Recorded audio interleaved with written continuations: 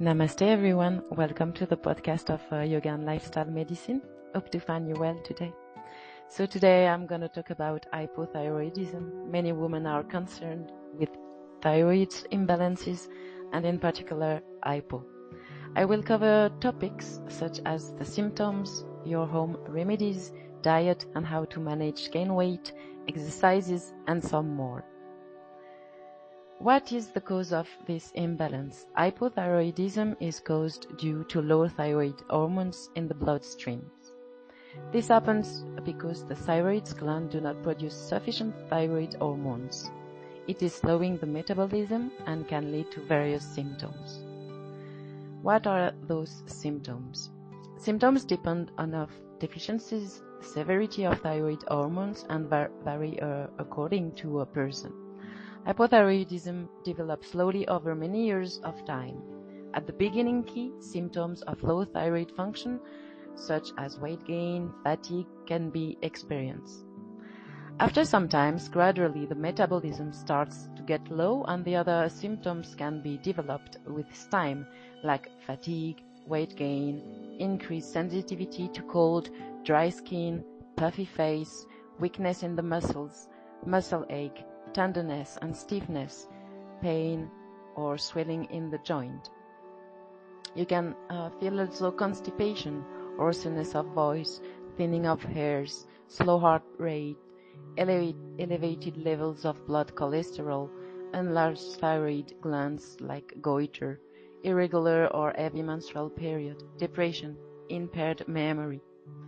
So all those symptoms, this is what you can feel in case of hypothyroidism, and some people are more prone to develop these, like a woman, or also during pregnancy or 6 months after delivery, after 60 years old, familial history also of thyroid disease, suffering from an autoimmune disease such as celiac disease or type 1 diabetes mellitus, undergone thyroid surgery. But all of that is not, you can, really go over it with home remedies and lifestyle changes. So for sure, home remedies are good to maintain and can help the treatment of hypothyroidism, but are not enough. All the home remedies and lifestyle indicated below will help to improve and balance thyroid functions, but other ratsayana are necessary to treat hypothyroidism. You can also plan your diet, like creating a diet with low fat, a good balance of fruit, vegetables, dairy, whole grains, and lean protein. Reduce the amount of carbohydrate in your diet, but completely avoiding carbohydrate is not also recommended. Reduce the amount of salt intake, ideally less than 2-3 grams per day. Rock salt is a better option and a better replacement to table salt because it is rich in minerals. Balanced and wholesome diet, choose food fresh and not preserved, processed or canned. You have to eat warm and freshly homemade meals with natural ingredients as much as you can, and don't use hydrogenated oil, vegetable oils, artificial colors and flavors or white flour. Instead, use sesame oil for cooking. It helps to burn fat and nourishing deeply the tissue. You can also use ghee and make it at home. Coconut oil is also good if you live in a hot climate because coconut is a coolant effect. Eat vegetables, fruits and whole grains. They reduce effects of hypothyroidism and boost up immunity. Don't use soy products and soybeans. They aggravate hypothyroidism symptoms because they contain goitrogenic compounds that interfere with the level of thyroid hormones. Use essential oil and fatty acids like fish oils, which are good source of omega-3. They promote production of thyroid hormones, immunity, enhancers, and also anti-inflammatory. Use also natural fats. They help maintaining hormonal balance like flax seeds, walnuts, avocado, fish, and you should avoid all caffeine, sugar, and starchy foods. Starchy foods reduce metabolism and increase adverse effect of hypothyroidism. You can increase protein in your meal. Proteins reduce production of thyroid hormones by regulating the thyroid functions. For that, nuts, green vegetables, legumes, eggs, and meat are rich in protein and help in combating hypothyroidism symptoms. You can also consume food with selenium, like eggs, legumes, tuna, turkey, because selenium is in the body is reduced in Hashimoto's thyroiditis. Selenium supplements show its role to balance thyroxine T4 levels, and forget sugar and all processed foods. As already mentioned in many of my articles, it increases inflammation in the body and slow down the conversion of T4 into T3. Then it is wise to have a sugar-free diet. Avoid gluten, because many people with thyroid disease also have celiac disease, and in celiac disease, gluten triggers an immune response in the small intestines. Once wheat and other gluten-rich foods are removed from the diet, people with hypothyroidism and Hashimoto's thyroiditis start feeling better. Gluten-free grains and seeds like rice, flaxseed, chia seed, buckwheat, etc. are also very good to consume.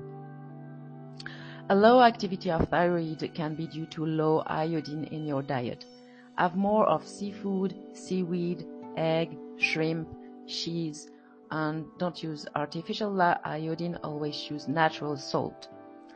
You can also include probiotics. They can improve metabolism and digestion, and a bad digestion and low levels of good bacteria can reduce thyroid hormone production. Have more of buttermilk, yogurt, fermented vegetable, pickles, kefir, sauerkraut, miso, and an altered gastrointestinal motility is commonly seen with hypothyroidism and can cause diarrhea. Probiotics can bring helpful bacteria to balance the microbiota. You can use apple cider vinegar, useful to reduce body weight, improve fat and carbohydrate metabolism, and to balance alkaline acid balance in the body. Apple cider also balances cholesterol, blood sugar, and blood pressure. You can take 1 teaspoonful of apple cider vinegar and honey mixed in warm water will help in improving thyroid activity and control symptoms of hypothyroidism when consumed. Think also to do regular exercise. Through a 30-minute exercise, few thyroid-related symptoms like fatigue, loss of appetite, and osteoporosis can be found. A level of high estrogen can cause hypothyroidism in women, and birth control pills, dairy products, and consumption of large amount of meat may imbalance estrogen levels and deplete thyroid hormone production. These foods should be avoided to maintain balance of thyroid hormone in the body. And low thyroid hormones can affect absorption of vitamin B, especially B12 and B1. Vitamin B12 is helpful to prevent the tiredness related to thyroid disease. To increase these vitamins, you can add regularly in your diet peas, beans, sesame seeds, cheese, eggs, asparagus. Zinc also regulates TSH as per some studies. Hypothyroidism patients should consume zinc-rich foods like beans, nuts, crab, lobster, whole grains, breakfast cereals, and dairy products. But dairy products should be limited. You also find this in avocados, blackberries, pomegranates, raspberries, guavas, cantaloupes, apricots, peaches, kiwi fruit, and blueberries. Diet is one of the most important things, but it will not cure hypothyroidism. It will help to recover, and you have to be careful to what you eat to regulate your hormones and helping in that. A combination of right nutrients and medication can help to restore thyroid function and minimize your symptoms. Talking about diets, there is some food you have to avoid.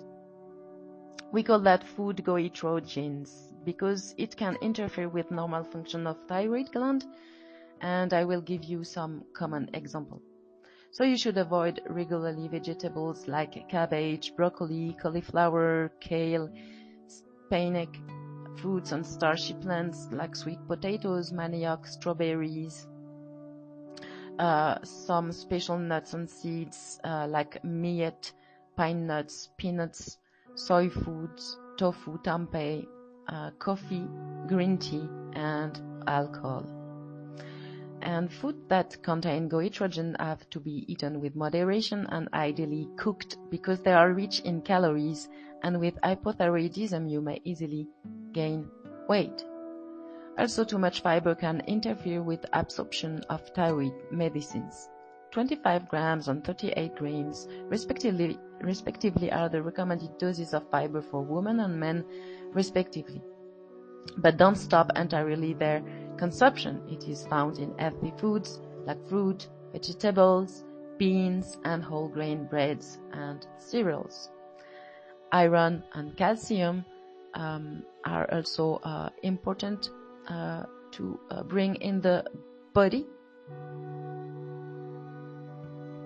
but don't use them in supplements because these minerals interfere with absorption of thyroid hormone medicine, and talk with your doctor if it is the case.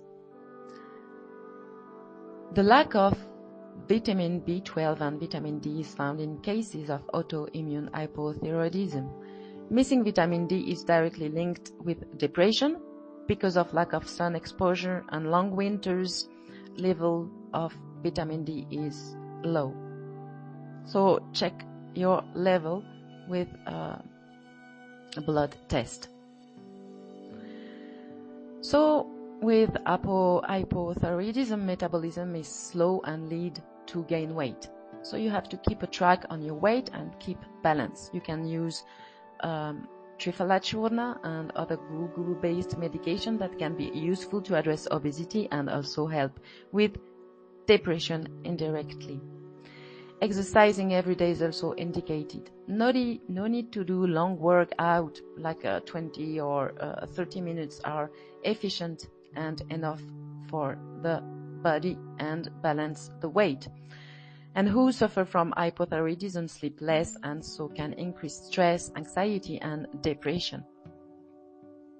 Herbs which are very useful and can be prescribed like are ashwagandha, sarpagandha, brahmi, tagara, and so much more. So plan your meal and eat with mindfulness also. How fast you eat, where you eat is very important to help your body to digest and to assimilate everything you are eating. If you are eating in a hurry, if you are stressed, the digestion will be perturbed and will, with the time, develop some problems.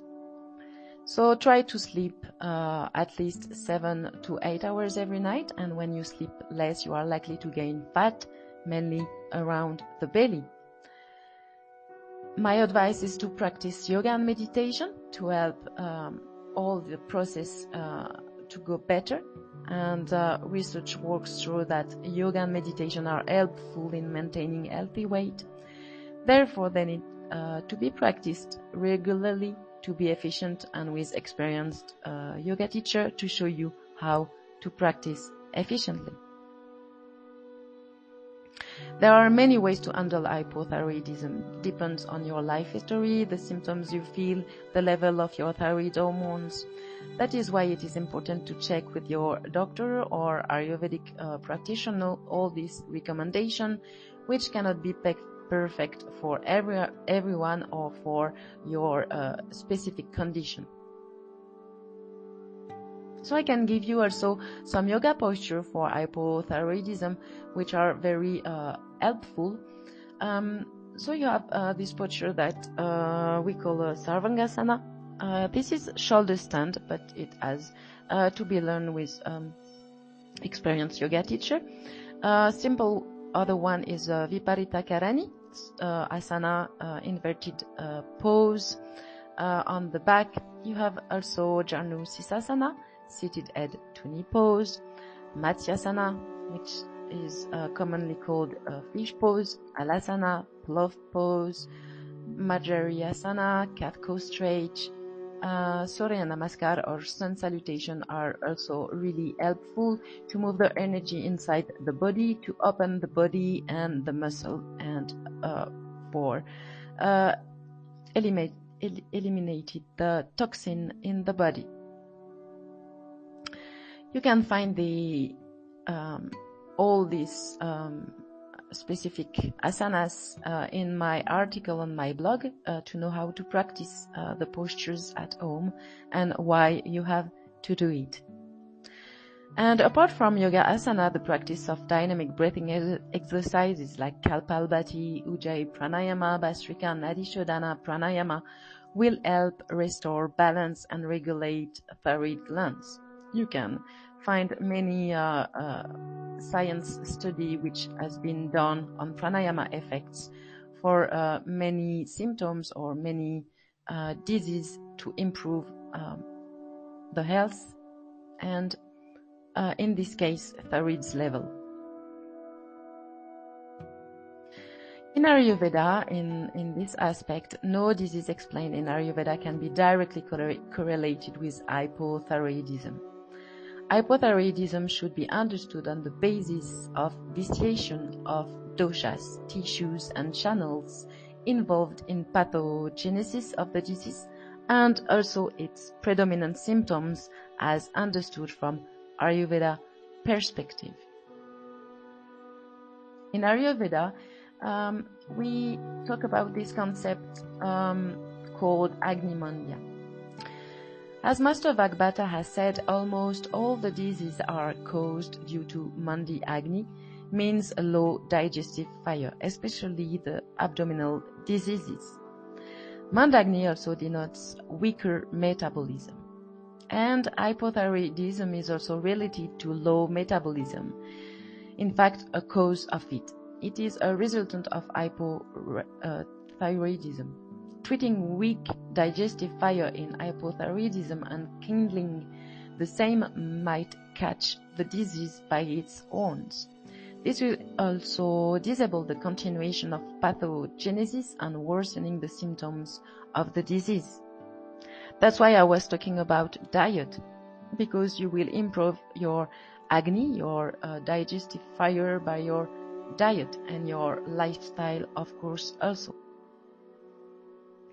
Balanced digestive capacity also means proper digestion, conversion, distribution and utilization of food and nutrients. This also reflects proper conversion of food into energy, the channels of nutrition getting open and clear as an impact of digestive on tissues fires and eventual nourishment of the tissues. I hope this article will help you to understand that more you take care of yourself, more imbalances and diseases are far to get you.